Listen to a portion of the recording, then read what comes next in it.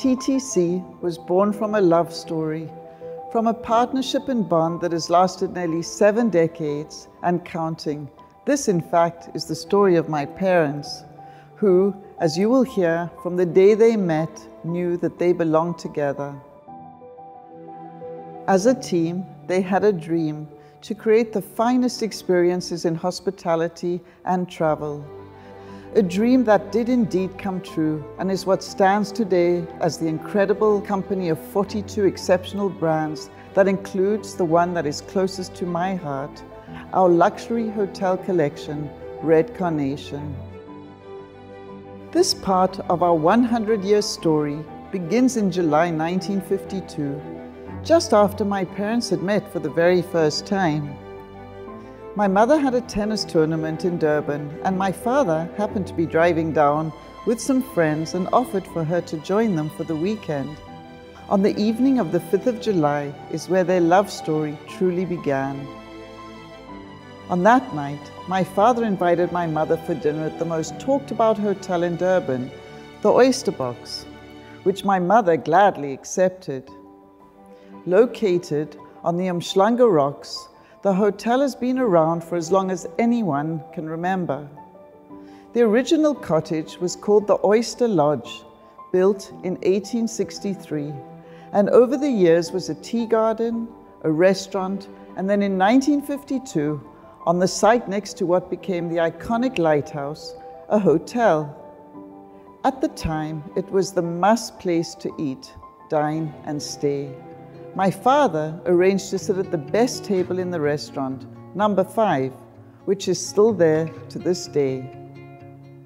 Having grown up in the hotel industry and with many dreams of where his hotelier career would take him, my father read extensively about the newest tastes and trends. Keen to impress at this fine establishment, he asked my mother if she'd like to try the hotel specialty, an oyster, something she had never eaten before. For anyone who knows my mother, her reaction was not quite what one would expect from her. She promptly spat it on the floor. She admits now that it wasn't very ladylike, but this incident must have left an impression on my father. It was from this night on they were destined to be together, and have since then shared an incredible passion for food, for experimenting with tastes and flavors, and which is reflected throughout our unique menus in our hotels and river ships. She also now loves oysters.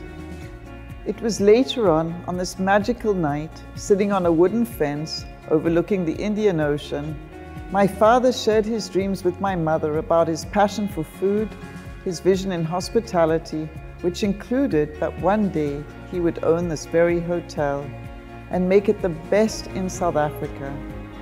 As he made this prediction, he duly fell backwards off the fence, a sign perhaps.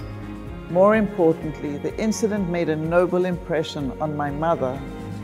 The following day, while heading home, all packed into a small Vauxhall car, my father made his second prediction of the weekend when he told his friends he knew that my mother was the woman he wanted to spend the rest of his life with, all due to this weekend where the spark happened because of the evening at the Oyster Box Hotel.